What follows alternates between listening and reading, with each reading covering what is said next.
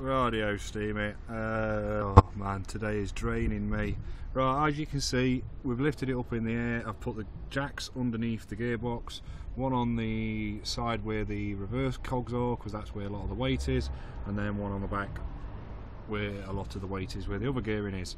All I'm doing is, now I've got the jacks in place, all I'm having to do is just raise it up bit by bit. Sorry about the sunlight there, but yeah, just raise it up nice and evenly.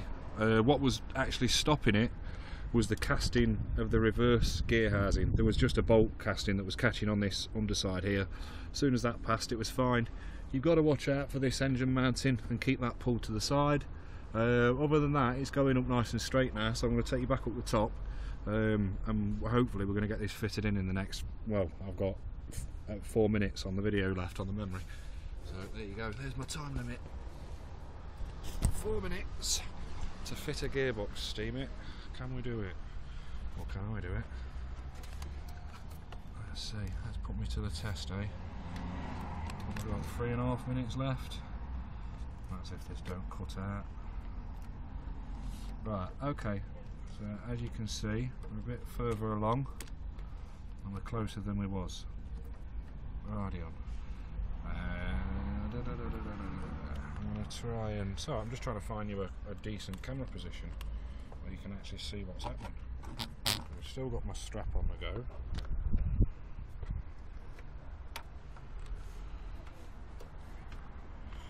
Oh, do you know what, today, there you go, right, finally found somewhere that's alright. Right, okay, as you can see, that's the starter motor hole, and there's the starter motor casting on here, so that bit has basically got to be raised up to that bit. So I'm going to go underneath and keep jacking it up until it's ready to sit in.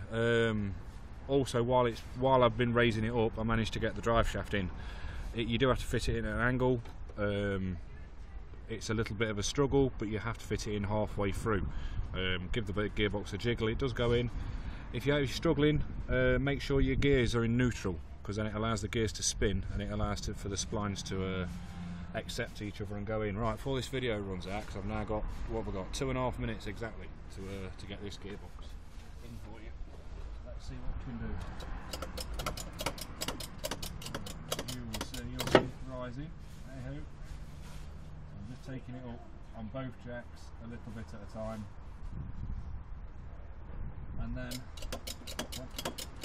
I'll show you a trick, whereas you get to a point and you just have to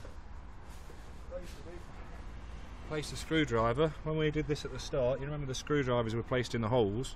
Well, we're going to do that again in reverse, and then that will guide us back in. So I'm not quite high enough yet, because I've got to get, where's got to go where? That hole there, if you can see it, that one there, oh there you go, this one here is a bolt hole. Let me see, where have we got to go? That one there has got to get up to there, so I'm a little bit to the right and I need to go up a little bit. Okay, and I've got 1.5 minutes left.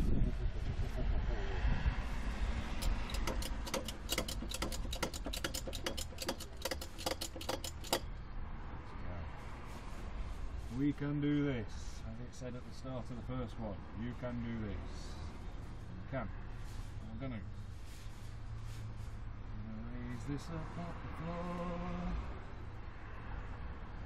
Okay, going up quite high now. Yep. Right, we're going to be getting to the point now where the drive shaft, the spigot shaft inside the gearbox, is going to start entering the clutch. And as soon as that happens, the actual spigot shaft will take some of the weight. You shouldn't leave all the weight on it at all, but it will help guide it in. There we go. Right, as you can see, we're almost there now. Right, okay. I'm just going to move you around a moment. Please, battery lead, stay in. Don't ruin this whole video.